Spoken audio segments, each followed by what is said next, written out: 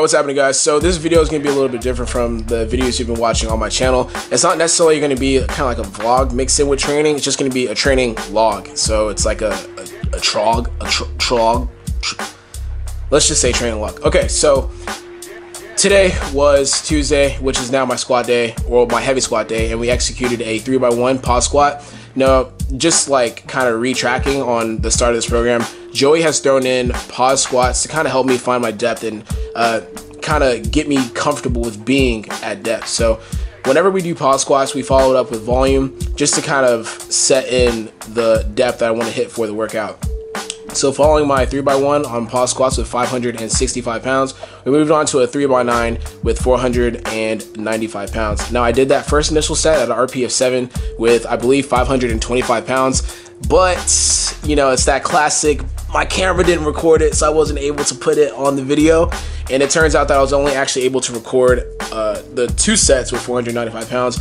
Now, if you notice, this first set with 495 pounds is a little bit faster than what I would like.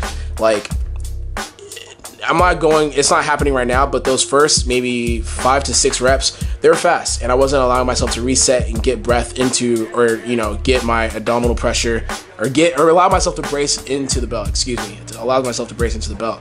So as you can see, the second set, I'm giving time at the top. So I'm allowing the weight to settle, and I'm bracing again, and allows the rep to be a lot easier than it was in my previous set. My previous set was a little bit difficult, and I was rushing it. Whenever you rush it, you tend to kind of get out of place, and you make each rep a little bit more difficult than it actually has to be. So once again, this last set was a lot easier than my second set because I was giving myself time to set up, and I was properly able to brace against my belt.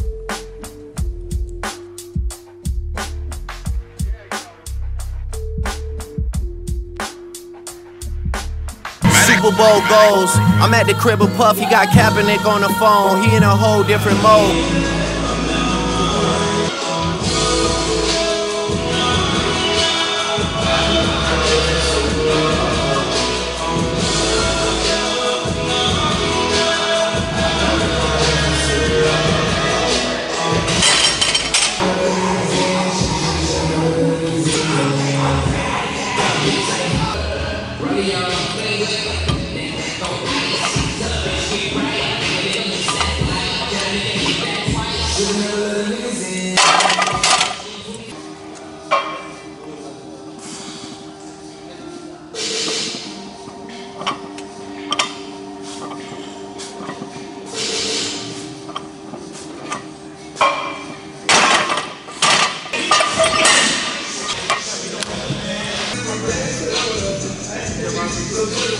Alright, welcome to day number 2 of this training log. Now, this workout was pretty straightforward. It was literally just a 3x10 close grip. So I posted this on Twitter, and a lot of people kept asking me, yo, Russell, that ain't close grip, that's normal grip.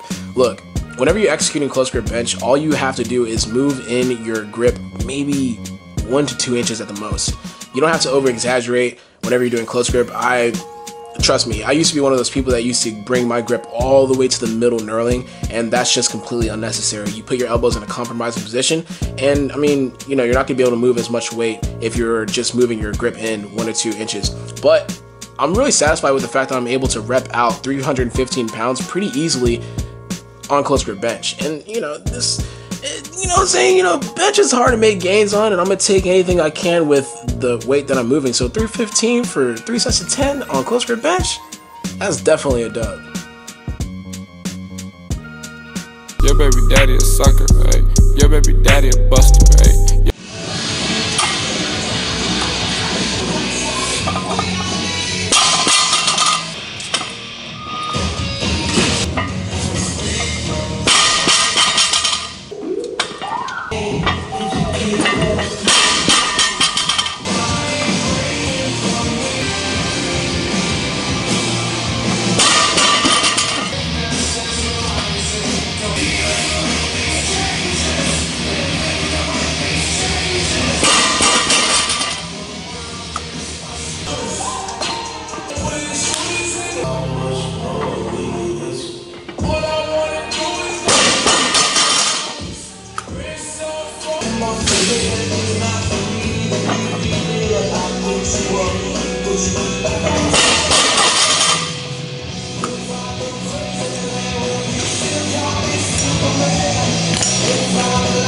We have gotten to part 3 of this voiceover, and part 3 is actually the final part. So you guys just watched me deadlift 635 pounds at a heavy single of RPE of 6, and it honestly moved like air. And it's super exciting to kind of be back into my groove on deadlift, or back on my groove, or back into, you know what I'm saying? Deadlift is coming back. Deadlift is coming back. Pre-injury, I kind of lost my groove for deadlift. I just didn't feel comfortable in any of the positions that I was starting on. But this workout was a great step in the right direction, because I just literally feel like there's not a lot of wasted motion whenever I'm deadlifting these days. So there's kind of an emphasis of getting tight, and that's what I've been kind of trying to exercise the last past couple of weeks, because I want to stay safe. You know, a lot of the times before my injury, I'd just yank the bar. I'd just rely on all my muscle, just kind of just pull the bar off the ground, and that's not how you want to execute deadlift. You want to be patient, stay tight, make sure you're packing your lats upon itself and braced against your belt and pulling the weight.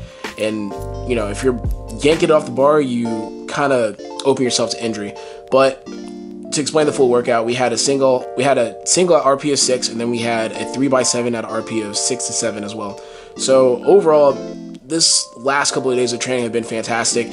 Sorry for kind of keeping you guys out of the loop in terms of not uploading every other day, but you know, there's weeks here and there where I just want to jump inside the gym and just kind of work out.